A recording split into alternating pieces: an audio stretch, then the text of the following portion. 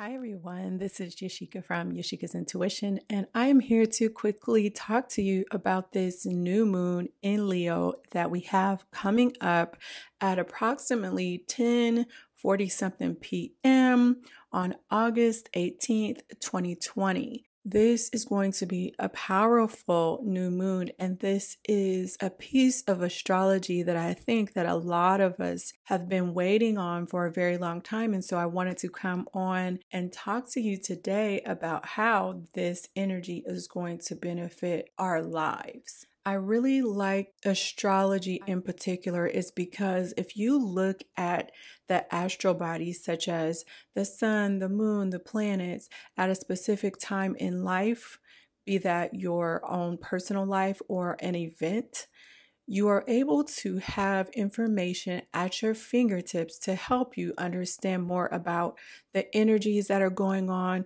the circumstances that you're going through, as well as your own personal life. A natal chart is not one of those pre-populated charts where you plug in your time and your date of birth and you get this generic computer generated report.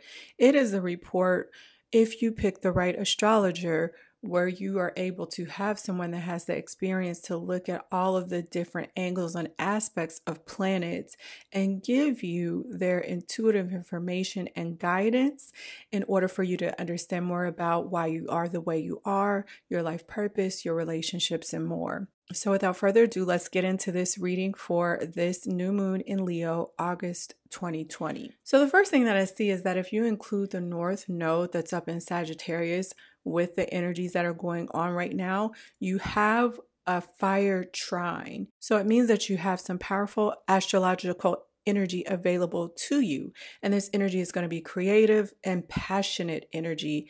And it's energy that's, to me, connected to moving forward in your purpose, your truth, your spirituality, and more.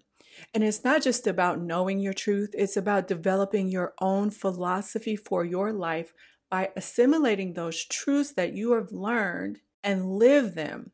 So this is about walking your talk so that you gain wisdom from which you grow, mature, evolve, and learn how to master your true self. And I feel like this is powerful and it's transformative if you let it. It's not to say that fire can't be anger or discouragement or anything like that, but I like to think that what I'm seeing is very powerful and very transformative. In the previous weeks, I felt like Mars was not playing well with our emotions, and it could have been making you prone to emotional outbursts or saying the wrong thing at the wrong time or just kind of impulsively erupting. But I feel like now Mars is starting to play well right before it's retrograde. And I think that this is a good time to act on some strong feelings. But I do think, of course, you still have to be mature and responsible when you do that. With the powerfully positive energy here, I feel like it is easier for you to get your needs met versus the previous energies that I've talked to you guys about in the past few months, as well as some of the months that are upcoming for the rest of 2020. This is most definitely a time to be assertive and to go for something that you feel really passionately about. And I feel like whatever it is going to be deeply and personally important to you. But it is a better time to put yourself out there than other times in the most recent past. So please take advantage of this opportunity. Not only is Mars playing well with the moon, Mars is also playing well with the sun, which means that our creativity is on high. And I teach my clients that creation is not about art or paintings or music, because people hear the word creativity and think that they're not creative.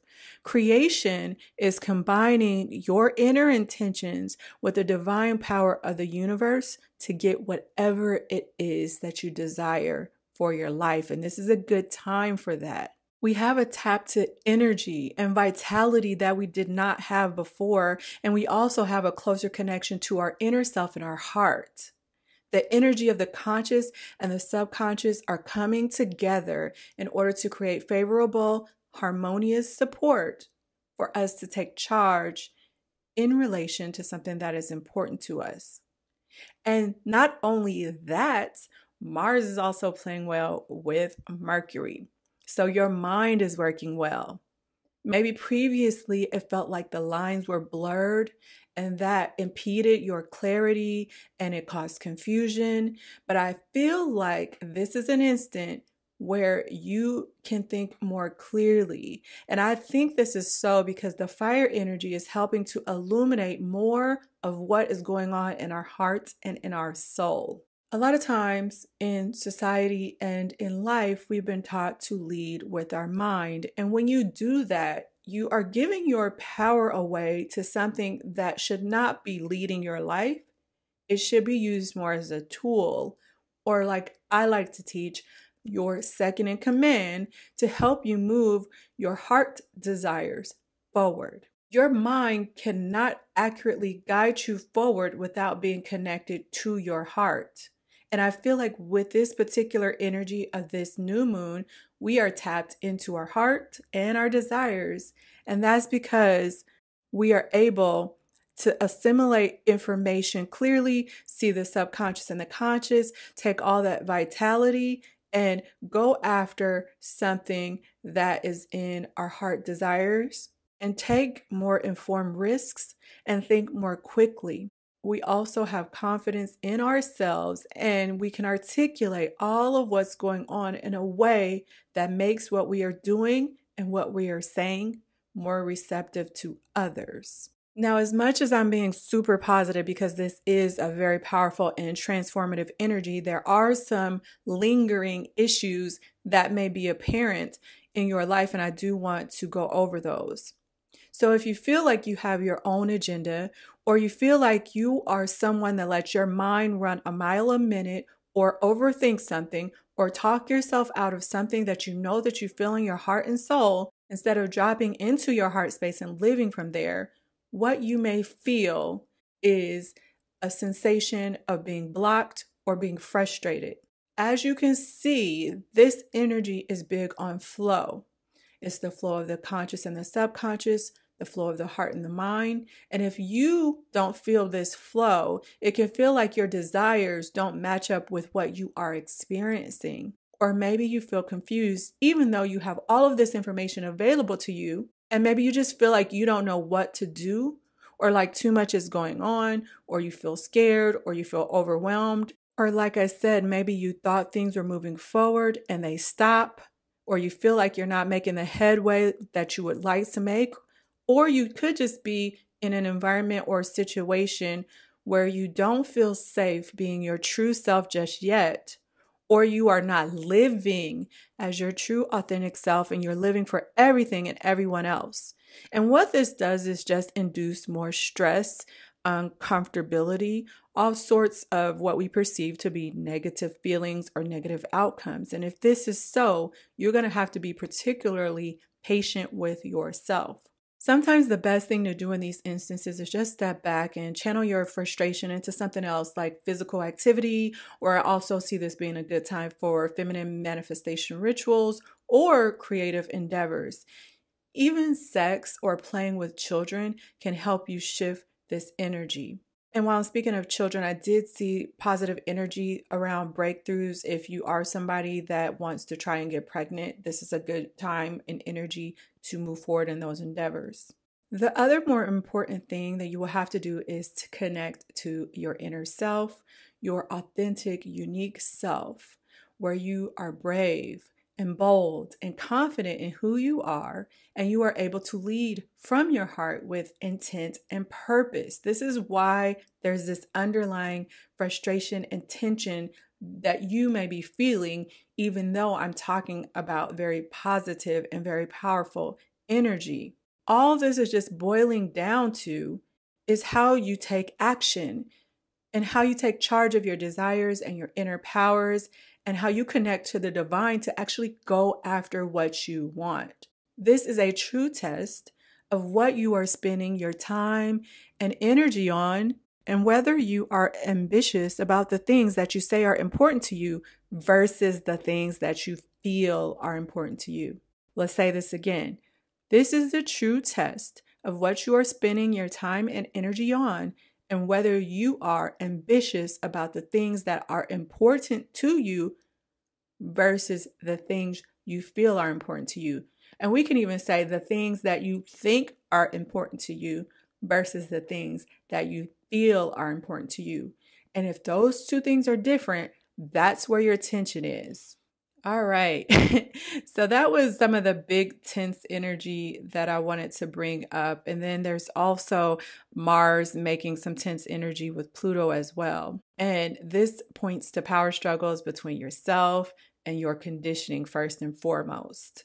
Perhaps you have limiting beliefs or struggles on things that you think are limiting you from an external standpoint, like you feel like your spouse or your partner is limiting you, your kids, your job, your finances. All of those things are what you are projecting to be something that you are up against in order to create something powerful for yourself or in order to make the transformation that you desire to make. However, most of the time, what limits you is your mindset and the choices that you make because of your mindset. Oftentimes, you can tend to take your frustrations out on others and external factors instead of confronting the true source of what is holding you back. And with all the retrogrades that we're experiencing, it's not a coincidence. It is a time to find answers by going inward. And as much as what I'm talking about does apply to the things that we see on the news and in our outer world, I believe that because the energy is specifically turning inward in a very rare fashion, you should also be turning inward as well.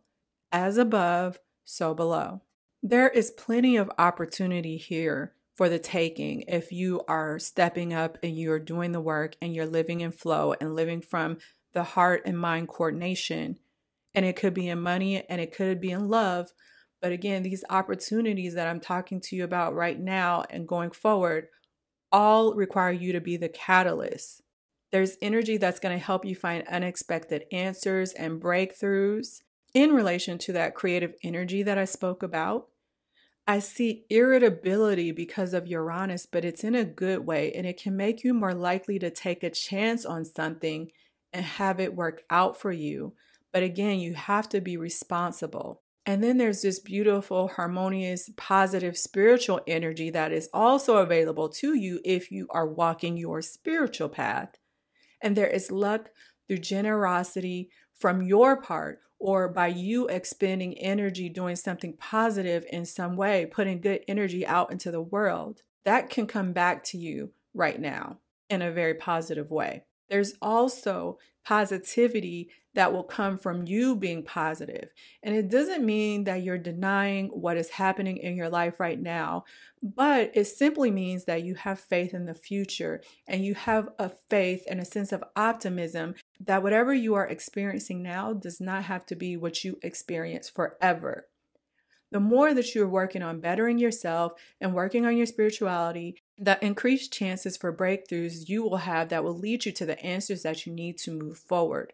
The answers come from your intuition and your inner purpose and your heart and your spirituality right now, more than anything logical, even though your logic is favored at this time. Because how the mind works is your heart makes a decision, backs the decision, is aligned with purpose, and your mind will help you make it happen.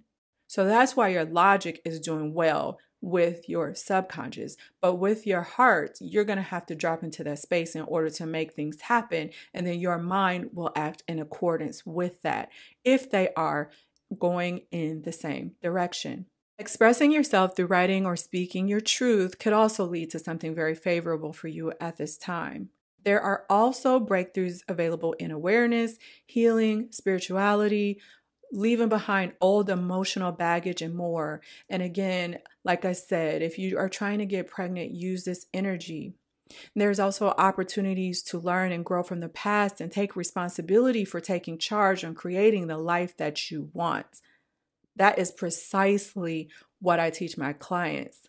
Learning to release old baggage, have breakthroughs in awareness, grab opportunities, learn and grow from the past, and take responsibility for taking charge and creating the life that you want. you have this opportunity available to you. Things can click and you can feel like you get a big supportive energy or like you're in the right place at the right time if you're taking aligned, inspired action. And so if you've been working on something that you feel deeply about, probably or maybe connected to your soul's purpose, a window of opportunity is available to you that others that are not doing that work or walking that path may not notice. You have access to parts of your mind that you maybe didn't feel like you had before, and this can lead to more vision, progress, and innovation. This is about being brave enough to think freely for yourself and to trust yourself and your heart and mind together and move forward with purpose. But again, only when the heart and the mind are aligned. There is clarity available to you and a sense of direction about what you need to do to move forward available to you. And you also have this ability to have the desire, the drive, and the ambition that you need to actually take action and move forward. But again, you have to do this work. You could be focused, or you may feel focused and willing to take the lead on the things that you desire. This is also a time, and I'll leave it at this, to not shy away from the spotlight, especially if you often hide yourself and your ideas when it comes to being in a group of other people. This is a time for you to shine your light and to be self-motivated and to act on the things that you feel and you desire. That concludes the new moon in Leo, August 2020 reading. Astrology is a powerful tool that can provide you with a blueprint that gives you an owner's manual for your life. So, as you can see, by learning astrology and learning how you can apply it to your own personal snapshot of where the stars were in your life, which is called your natal chart, or the life of the people that you love, or events that are happening, such as this new moon that I just talked to you about, you're able to have information in your fingertips so that you don't have to second guess about who you are, maybe why you are the way you are, your life purpose, your career, your most dear relationships, and more. It's all right there. The information you need to save time, decrease stress, and live a life that's on the right track. The doors to my intro to astrology class are still open, and I would love it if you would come and learn more about astrology in a fun and easy to understand way, so you can learn the foundations of astrology and start to uncover the powerful benefits that I spoke of. The doors did open on August 10th, but we are still on week 1, so you really haven't missed anything. And in fact, our very first live class is August the 19th at 7:30 p.m. Central Standard Time, so you haven't even missed the first live class. So if you would like to learn more about astrology and how it can help you live a more powerful and stress-free life, just hop in and join us. You will not be disappointed. The link will be in the show notes, or you can go to yashikasintuition.com/astrology in order to enroll in the class today. I will not be closing enrollment until at the end of the week, so that would be August the 22nd or so. So just come in and join us and catch up, and I'm always available for questions if you need anything. All right, talk to you in the next show. Bye.